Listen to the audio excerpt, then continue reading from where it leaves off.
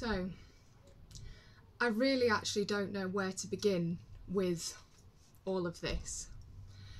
What has come out on Twitter, social media over the last couple of days with regards to the speaking out movement has actually really saddened me to my core. Wrestling and me have always had a bit of a love-hate relationship. I never got into it because I was a fan, ever. I got into it because I wanted to support my husband. He wanted to, or was given the chance to set up a wrestling school, and he'd been wrestling since the age of 16.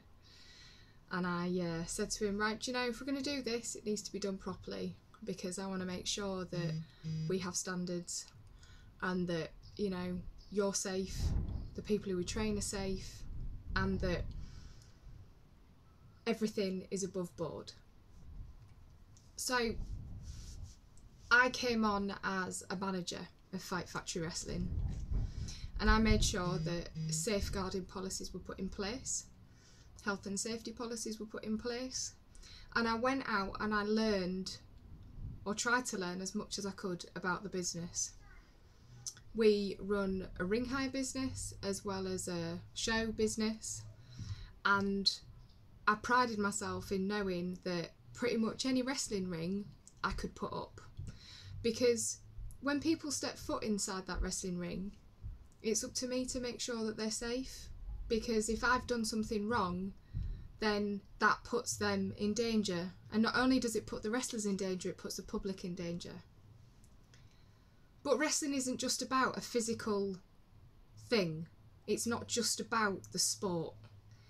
It's about the personas and the entertainment and the stories.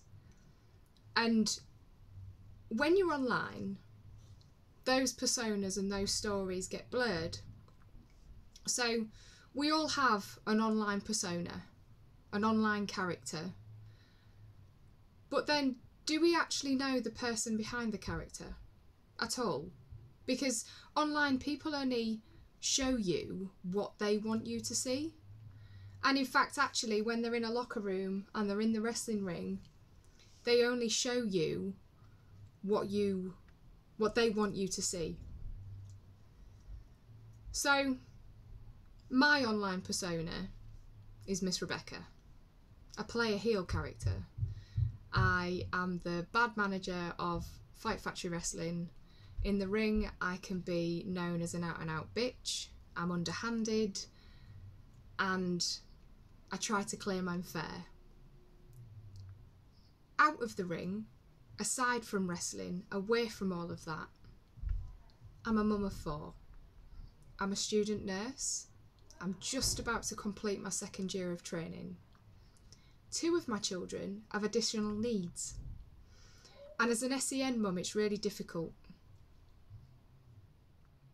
One of my children, I had to deal with some really horrible safeguarding issues. Some that a mum should never, ever, ever have to deal with. Predatory safeguarding issues. And I had to fight for my child to make sure that he was safe. So I understand the ins and outs of the laws of safeguarding, and how things can be covered up, and how sometimes social services don't help you, and how sometimes there's not always the proof that these things happen, but you have a gut feeling. And to read all the stories of abuse that's coming out across the wrestling world actually breaks my heart, that these women, and men I might add, have not been able to come forward so far until now. And the fact that they've come forward is so bloody brave. People have been crying out and saying that, you know, there should be more female promoters, more female managers in wrestling. I'm here running Fight Factory Wrestling alongside my husband, and I try my hardest to make sure that it's run fairly, that the safeguarding policies are adhered to, that I can go to bed at night and sleep knowing that I've done a good job. But we don't always get it right. And on occasion, things go wrong because, as a previous tweet I put out, bullies sucker you in. They befriend you. They find things out about you that, you know, your close personal things. You think they're a friend. And sometimes your judgment's a bit blinded. And I had that once. But boy, were my eyes opened. Massively. Massively opened. And it'll never happen again, believe me. I'd like to think that Fight Factory is a safe place where our students can come to train and they can come forward to us. We have an independent safeguarding officer who is separate from the training school, who is qualified in everything safeguarding. You name it, she knows it. And I also know that this person would tell us if we were doing anything wrong. Wrestling, pro wrestling, training schools, entertainment should be a safe place. And right now, it doesn't feel like a very safe place to be.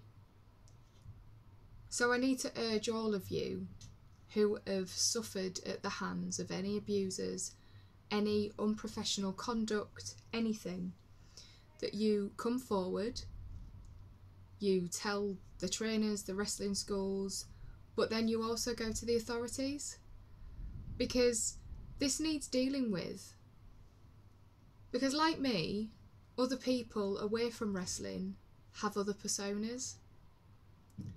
They're care workers, they're nurses, they're solicitors, they're school teachers, they're people who could be in positions of power,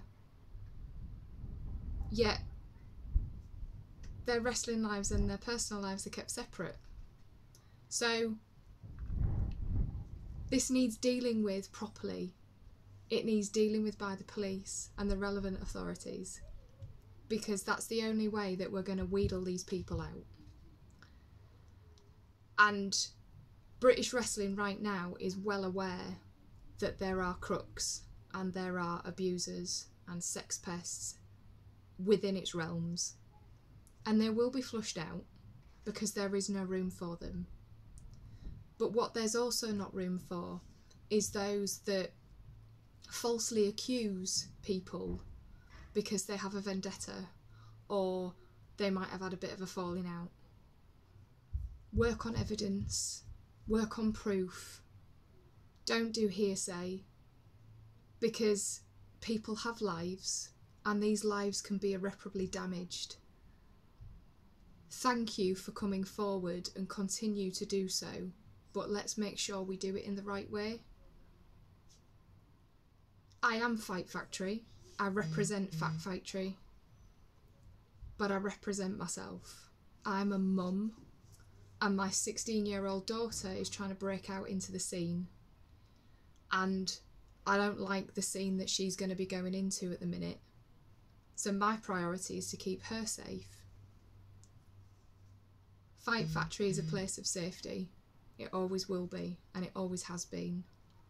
And I want the whole of the pro wrestling industry to be that safe place again.